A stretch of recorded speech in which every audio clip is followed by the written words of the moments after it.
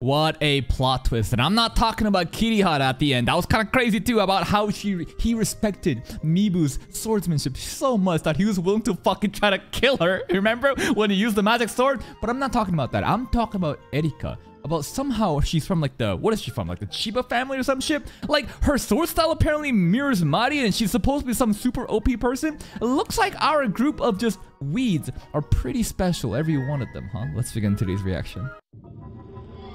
Oh shit, it's his vision again. Crazy shit. We saw this last episode. How does he do it? I don't know. Maybe the older brother of the captain? Yeah? Her Highness. He's a bit of a siscon too. Wow. Now, can he actually fight though? Die. Immediately end it. I'm not gonna listen. I'm gonna scare them a little. Miyuki, use your ice attack and just let them all be frostbitten. What's absolute power then? Guns?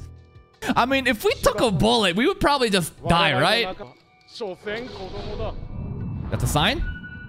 That's a sign, maybe? What do the mites do?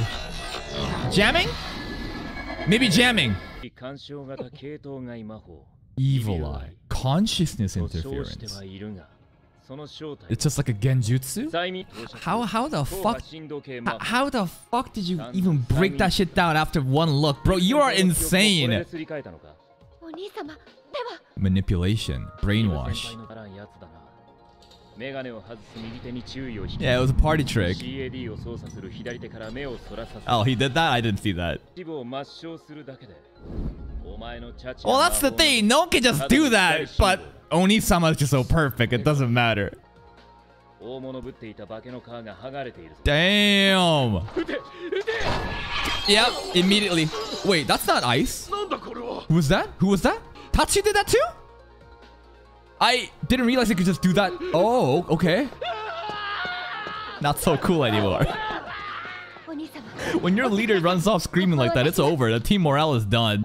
Look at this shit. They're all so scared. And Miyuki's about to freeze them all. Y'all better fucking surrender. Oh, you idiot. You fucked up. You fucked up. Nah, you fucked up. Enjoy the frostbite, dummy. Ugh. Ugh. Like, this is some next... Oh, if he shatters... Wait, don't you die? Okay, I thought he shattered for a second. Uh-oh. I mean, I've been asking for this. I wanted to see Miyuki in action. Big AoE ice. This shit is busted. Because Tatsuya did say, Miyuki, you don't need to be like him. You can just defeat them with absolute magic. I don't know what Nivreheim means, but she has OP AoE ice. And I'm sure no regular human can just do this, right? At most, they can probably try to do one single person. But she can cast it in like a huge area? Is that why she's so special? Oh, damn! Jumonji! I'm surprised he's not walking like this. Wouldn't it be so funny if Oh, let's go, Kirihara. But if he's so funny if Jumonji had a shield up and was just going like this the entire time. I really underestimated Kirihara. Maybe it's just because they're all getting compared to Oni-sama, right? But goddamn, Kirihara's cool too. I mean, even last episode, people like Morisaki and everyone, they were popping off. There are very competent users, you know, just when I compare it with Oni-sama, it's not fair. That vision's OP. It's unfair. What is he truly doing there? I don't know. He's like shooting some kind of wave and it just completely deconstructs the weapon. What is that? What is that gonna do, bro? What? Oh, everybody's using their rings. Ho ho! But like, he doesn't really use magic, right? Tatsuya doesn't really use magic like that. Would that affect him? How do you even know this, bro? How do you even know this, bro? Taijutsu. Oh. Wait. This isn't taijutsu. Huh? Because this isn't magic? What the fuck was that? That was like laser beams.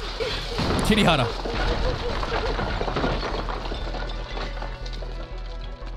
This dude Kirihara looks way too fucking cool right now. Big bro. He is big bro. I call him big bro too. Fuck him up. That's right. He did that to Mibu. Fuck him up. Yes. Cut his arms off. Oh shit. Oh shit, he did. Oh, he did. He deserves it. I don't think he'd actually do it though. Jumonji, fuck him up too. Jumonji, fuck him up too. Come on. Ah, he's not as petty as me. I would have gotten one more punch in, man. Anticlimactic? Yeah, I mean, the kids have to do everything. Like, where the fuck were the teachers, right? The high school students, these are like 16-year-olds. Jumonji is... No shot! Jumonji is under the age of fucking 35. This man, someone ID'd this dude. But, like, this world so far, where the fuck were the teachers? Nowhere. Like, now the real life authorities show up, but like, during the entirety of last episode, it's these 16-year-olds that solved everything. Then again, it's anime. Why am I surprised? Hmm? What you worried about? Is she worried that she fucked him up with her eyes so much? Good, they deserved it. Miyuki's frightened by her own powers or what? I'm proud of you. You should torture them more. Yes, yes, Miyuki. Good, good.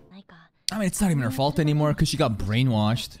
I just want Kirihara to show up and, you know, help her out. Oh, what if that basket is from Kirihara, not Tatsuya?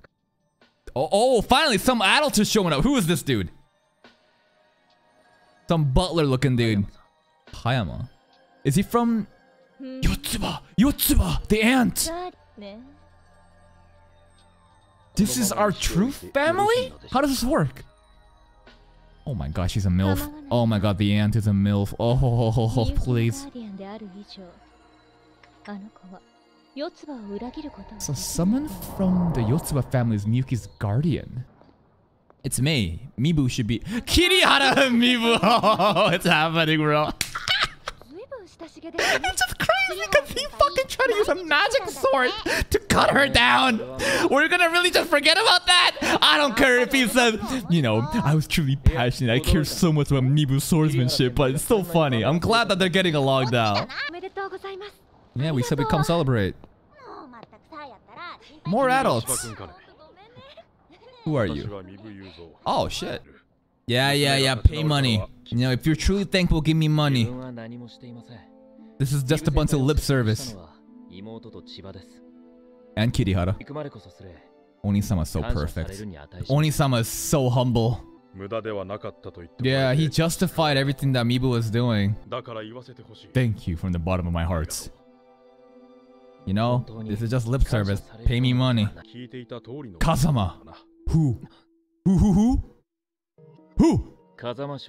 Major Kazama. These are like military terms. Military terms. Even in episode 1, before anything happened, there was a bunch of random military scenes. I had no idea what was going on. Is Kazama the man that's guardian of Miyuki? Yo, why are you trying to push them together? Kirihara's here. What the fuck? I mean, yo, come on. Why are you doing Kirihara this dirty? I agree. In terms of everything, I think Tatsuya wins. Come on. Erika, you trying to get with Kirihara? What the fuck? Who is she cheering for right now? Oh shit. Look at you, she's blushing so much. Oh my god. Miyuki, where? I want to see Miyuki's face. Oh! You can't confess! You're cucking Kirihara! And Miyuki's gonna be upset. No, this is adoration, right? This is admiring someone.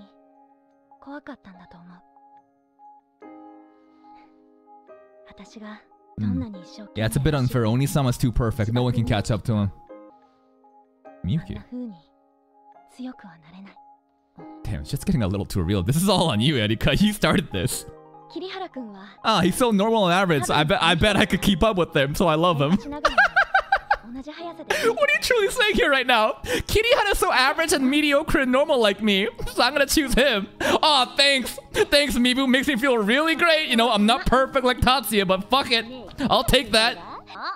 This fucking girl, Erika's a demon, bro. Stop prying into this shit.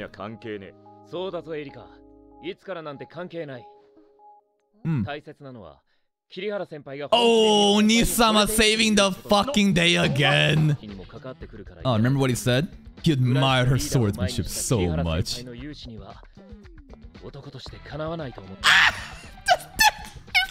Tatsuya, so perfect. Erika likes gossiping, huh? I'm actually so into even this like random slice of life shit going on with these characters. Like I barely knew Kirihara and Mibu, but this is fun. Miyuki, don't worry about it. I never felt that way about her. Let's go. Look at that side eye from Tatsuya. Miyuki can keep up with Tatsuya. Maybe this is some kind of metaphor. Follow. The only person capable of keeping up with Onii-sama.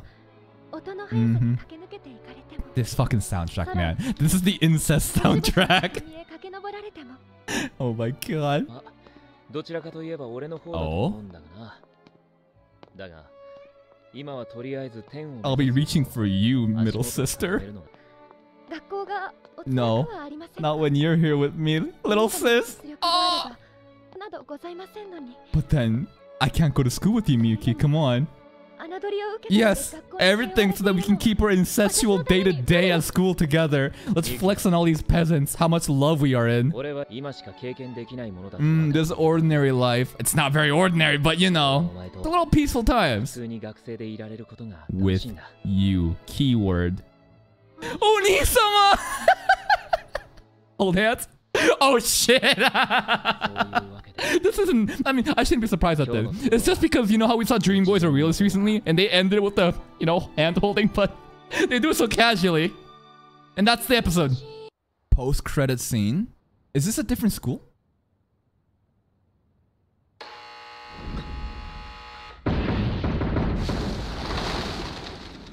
Oh, that's a lot of blood. Oh.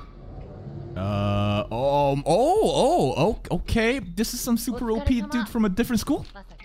Masaki. He looks pretty OP. I don't know about George, but, you know, Masaki. Damn, they're giving us a lot of fan service at Masaki.